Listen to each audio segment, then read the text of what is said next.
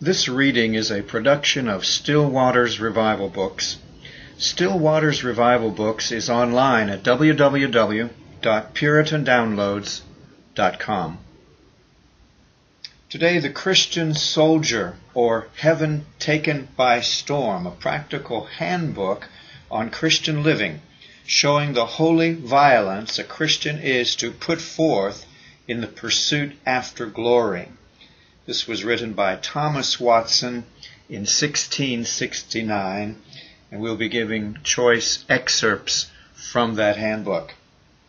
The scripture, Matthew 11:12, "The kingdom of heaven suffers violence, and the violent take it by force." How do I mortify the flesh? Well, the flesh is a bosom traitor. It's like the Trojan horse within the walls, which does all the mischief. The flesh is a sly enemy. It kills by embracing. The embraces of the flesh are like the ivy embracing the oak, which sucks out the strength of it for its own leaves and berries. And so the flesh, by its soft embraces, sucks out of the heart all that is good.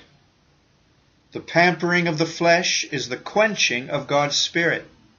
The flesh chokes and stifles holy motions. The flesh sides with Satan. There's a party within us which will not pray, which will not believe. The flesh inclines us more to believe a temptation than a promise. The flesh is so near to us, its counsels are more attractive. And there's no chain of adamant which binds so tightly as the chain of lust. In the best of saints do what they can, sin will fasten its roots in them and spring out sometimes with inordinate desires. There's always something which needs mortifying. Put to death, therefore, whatever belongs to your earthly nature: sexual immorality, impurity, lust, evil desires, and greed, which is idolatry. Colossians 3:5. How do I mortify the flesh? Number one, withdraw the fuel that may make lust burn. Avoid all temptations. Take heed of that which nourishes sin. Those who pray that they may not be led into temptation must not lead themselves into temptation. Number two, fight against fleshly lust with spiritual weapons, faith and prayer. The best way to combat with sin is upon our knees. Beg strength from Christ. Samson's strength lay in his hair. Our strength lies in our head, Christ. This is a mystery to the major part of the world who gratify the flesh rather than mortify it. And now the next excerpt. He wounded the old serpent 3 times. What an infinite mercy it is that God has blessed us with scriptures. The barbarous Indians have their golden mines, but not the scriptures, which are more to be desired than much fine gold. Our Savior bids us search the scriptures. We must not read these holy lines carelessly, as if they did not concern us, or run over them hastily, but peruse them with reverence and seriousness. The noble Bereans searched the scriptures daily. The scripture is the treasury of divine knowledge. It is the rule and touchstone of truth. Out of this well we draw the water of life. Read the Word as a book made by God Himself. Other books may be written by holy men, but this book is inspired by the Holy Spirit. It's the library of the Holy Spirit. Read the Word as the perfect rule of faith. It contains all things essential to salvation. The Word teaches us how to please God and how to order our lives in the world. It instructs us in all things that belong either to prudence or piety, and is able to make us wise unto salvation. When you read the Word, look on it as a soul-enriching treasury. Search it as for hidden treasure. In this Word are scattered many divine sayings. Gather them up as so many jewels. This blessed book will enrich you. It fills your head with divine knowledge and your heart with divine grace. In this field, the pearl of price is hidden. What are all the world's riches compared to these? Islands of spices, coasts of pearl, rocks of diamonds. These are but the riches which reprobates may have. But the Word gives us those riches which angels have. Look upon the Word as a spiritual armory, out of which you fetch all your weapons to fight against sin and Satan. Here are weapons to fight against sin. The Word of God is a holy sword, which cuts asunder the lusts of the heart. When pride begins to lift up itself, the sword of the Spirit destroys this sin. When passion vents itself, the Word of God, like Hercules' club, beats down this angry fury. And when lust boils, the Word of God cools that intemperate passion. Here are weapons to fight against Satan. When the devil tempted Christ, he wounded the old serpent 3 times. With the sword of the Spirit, it is written, Satan soon foils the Christian when he is unarmed and without Scripture weapons. Look upon the Word as a spiritual looking glass to dress yourselves by. It's a mirror for the blind. The commands of the Lord are radiant, giving light to the eyes. In other mirrors you may see your face. In this mirror you may see your heart. The mirror of the Word clearly represents Christ. He is most precious, altogether lovely, a wonder of beauty, a paradise of delight. Look upon the Word as a shop of spiritual antidotes and remedies. If you find yourself dead in duty, here's a medicine. If you find your heart hard, the Word will soften and mollify it. If you're poisoned with sin, here's an herb to expel it. Look upon the Word as a sovereign elixir to comfort you in distress, comfort you against all your sins, temptations, and afflictions. What are the promises but divine cordials to revive fainting souls? And the next excerpt. It makes men so filthy. It is a part of our Christian profession to fight under Christ's banner against the world. The world is a flattering enemy. It shows its golden apple. It's given to some as a snare. Take heed of being drowned in the world's luscious delights. It must be a strong brain that can bear heady wine. He had need have a great deal of wisdom and grace who knows how to maintain a great estate. Riches often send up intoxicating fumes, which make men's head giddy with pride. It's hard to climb up the hill of God with too many golden weights. The world shows its 2 breasts of pleasure and profit, and many fall asleep with that breast in their mouth. The world never kisses us except with an intention to betray us. The world is a silken halter. The world is no friend to grace. It chokes our love for heavenly things. The earth puts out the fire. Naturally we love the world. Too many are wedded to their money. They live together as man and wife. Oh, let us take heed of being entangled in this pleasing snare. Many who have escaped the rock of scandalous sins, yet have sunk in the world's golden quicksands. The sin is not in using the world, but in loving it. Do not love the world or anything in the world.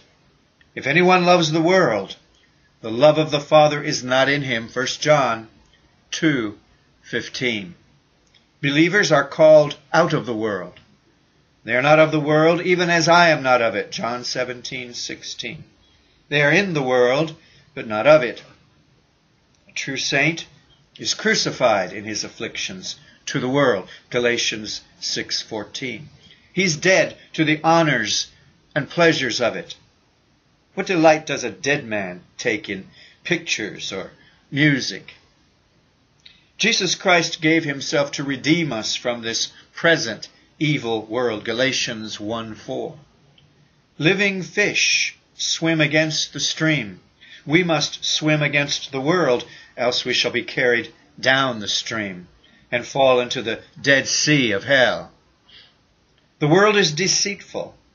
Our Savior calls it the deceitfulness of riches. Matthew 13:22. The world promises happiness, but gives weariness. It promises us Rachel, but gives us bleary-eyed Leah. The world promises to satisfy our desires, but only increases them. The world gives poisoned pills, but wraps them in sugar. The world is polluting. Religion that God our Father accepts as pure and faultless is this: to keep oneself from being polluted by the world. It's called filthy lucre because it makes men so filthy. Men will damn themselves to get the world. Ahab would have had Naboth's vineyard, though he swam to it in blood. The world is perishing. The world and its desires pass away. The world is like a flower, which withers while we are smelling it. Now the next section, one of you is a devil. Examine yourselves to see whether you're in the faith. Test yourselves. Do you not realize that Jesus Christ is in you? Unless, of course, you fail the test. 2 Corinthians 13:5. Self-examination is a necessary but difficult work. Self-examination is the setting up of a court in conscience and keeping a register there, that by strict scrutiny a man may know how things stand between God and his own soul. By a serious scrutiny of our hearts, we come to know to what prince we belong, whether to the Prince of Peace or the Prince of Darkness. Self-searching is a heart anatomy. As a surgeon, when he makes a dissection in the body, he discovers the inward parts, the heart, the liver, the arteries. Just so, a Christian anatomizes himself. Sentimentality and public opinion are false rules to go by. We must judge the state of souls by the light of Scripture. Many have foolish, presumptuous hopes. They fancy their state to be good, and while they weigh themselves in the balance of presumption, they pass the test. Many take their salvation on trust. The foolish virgins thought they had oil in their lamps, the same as the wise. How confident are some of salvation, yet never examine their title to heaven. Many rest in the good opinions of others. How vain is this! Alas, one may be gold and pearl in the eyes of others, yet God may judge him to be reprobate silver. Others may think him a saint, and God may write him down in his black book. Judas was looked upon by the rest of the apostles as a true believer, yet he was a traitor. And then Jesus replied, "Have I not chosen you, the 12, yet one of you is a devil." John 6:70. Others can but see the outward behavior, but they cannot tell what evil is in the heart. Fair streams may run on the top of a river, but vermin may lay at the bottom. In the next section, we must either leap over them or tread upon them. A man's enemies will be the members of his own household. Anyone who loves his father or mother more than me is not worthy of me. Anyone who loves his son or daughter more than me is not worthy of me. And anyone who does not take his cross and follow me is not worthy of me. Matthew 10:36-38. Take heed of the snare in your family. It's one of the devil's great subtleties to hinder us from piety by our nearest relations and to shoot us with our own rib. He tempted Adam by his wife. Who would have suspected the devil there? He tempted Job by his wife. Are you still holding on to your integrity? Curse God and die. Job 2:9. Thus would the devil have cooled Job's love for God, but the shield of his faith quenched this fiery dart. Take heed of such tempters. It's better to go to heaven with their hatred than to hell with their love. If our dearest friends and family lie in our way to heaven, we must either leap over them or tread upon them. The next excerpt from this handbook. The rat gets into his belly and eats his entrails. Take heed of a slothful, lazy disposition. A slothful person would gladly have heaven, but is loath to take it by storm. Sloth is the soul's sleep. Many, instead of working out salvation, sleep away salvation. Such as will not labor must be put at last to beg. They must beg as Dives in hell for one drop of water. God never made heaven as a hive for drones. Sloth is a disease apt to grow upon men. Shake it off. A sluggish ship is a prey to the pirate. A sluggish soul is a prey to Satan. When the crocodile sleeps with his mouth open, the rat gets into his belly and eats his entrails. Just so, while men are asleep in sloth, the devil enters and devours them. Our sleeping time is Satan's tempting time. Another excerpt called Stunted in Grace. It's a pitiful thing to be contented with feeble grace. Weak grace may live in the heart, but is sickly, does not flourish into lively acts. Weak grace will not withstand strong temptations or carry us through great sufferings. Little grace will not do God much service. A tree which has but little sap, it will not have much fruit. It may be said that some Christians are stunted in grace. Oh, labor to grow to further degrees of sanctity. The more grace, the more strength. But grow in the grace and knowledge of our Lord and Savior, Jesus Christ. To him be glory both now and forever. Amen. 2 Peter 3:18. Yet another excerpt. If you live after the flesh. If you live after the flesh, you shall die. But if you, through the Spirit, do mortify the deeds of the body, you shall live. Romans 8:13. Take heed of the flesh, as a good consult with the devil, as with the flesh. The flesh is a bosom traitor, an enemy within the walls. It's the worst enemy.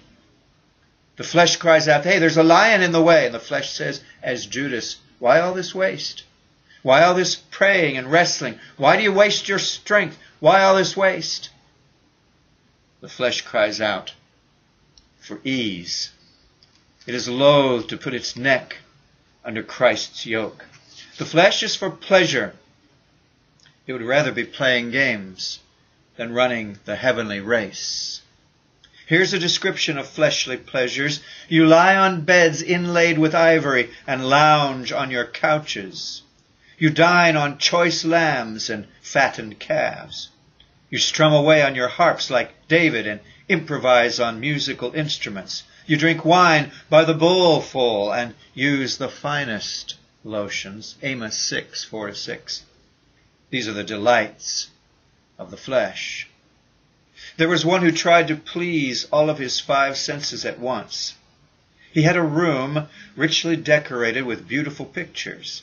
He had the most delectable music.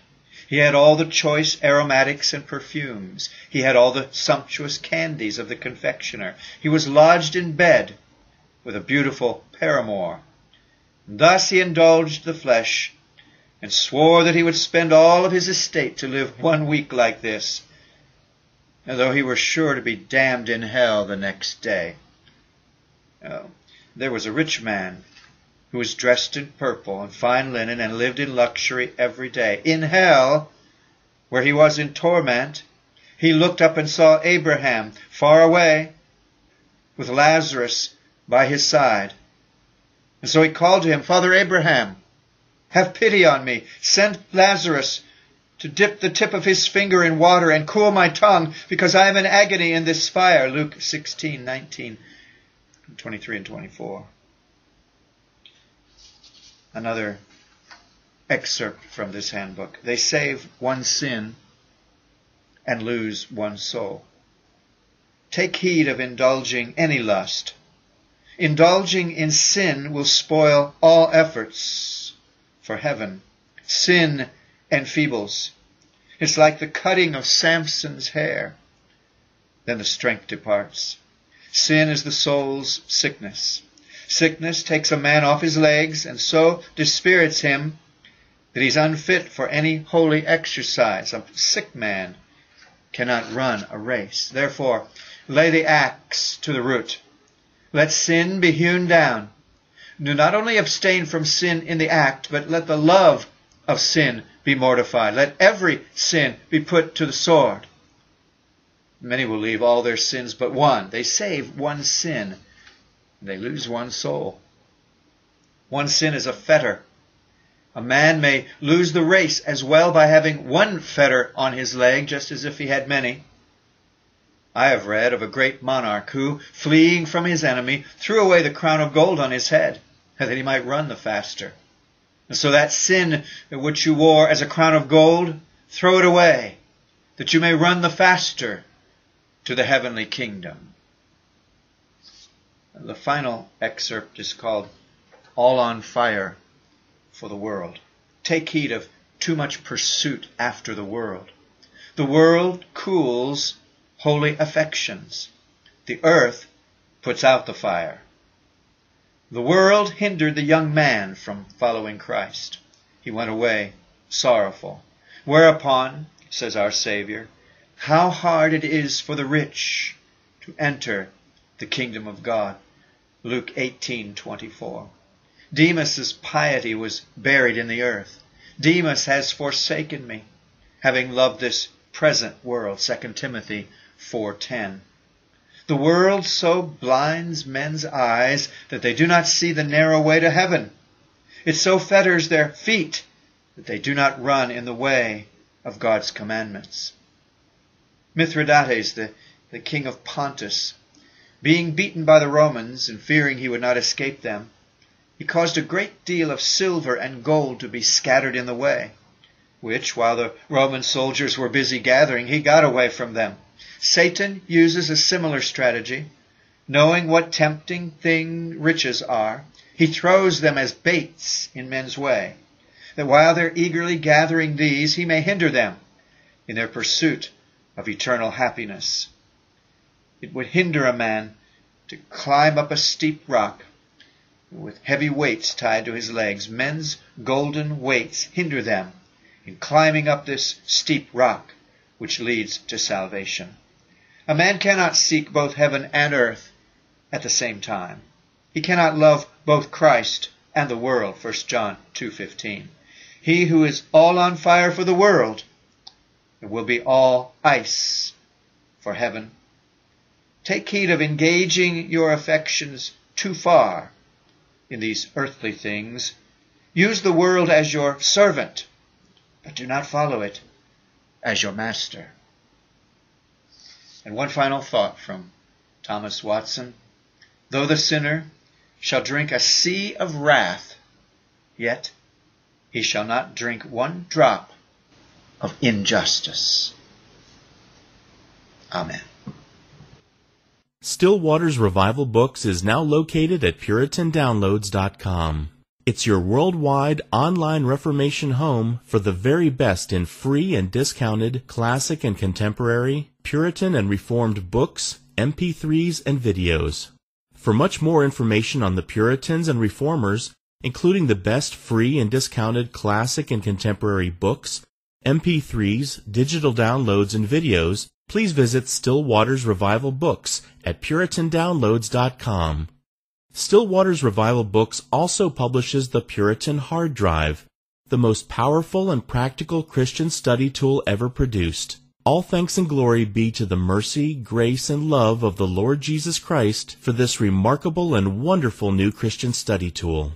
The Puritan Hard Drive contains over 12,500 of the best Reformation books, MP3s, and videos ever gathered onto one portable Christian study tool. An extraordinary collection of Puritan, Protestant, Calvinistic, Presbyterian, Covenanter, and Reformed Baptist resources. It's fully upgradable and it's small enough to fit in your pocket. The Puritan Hard Drive combines an embedded database containing many millions of records with the most amazing and extraordinary custom Christian search and research software ever created. The Puritan Hard Drive has been produced to assist you in the fascinating and exhilarating spiritual, intellectual, familial, ecclesiastical, and societal adventure that is living the Christian life. It has been specifically designed so that you might more faithfully know, serve, and love the Lord Jesus Christ, as well as to help you to do all you can to bring glory to His great name. If you want to love God with all your heart, soul, strength, and mind, then the Puritan Hard Drive is for you. Visit puritandownloads.com today for much more information on the Puritan Hard Drive and to take advantage of all the free and discounted Reformation and Puritan books, MP3s, and videos that we offer at Still Waters Revival Books.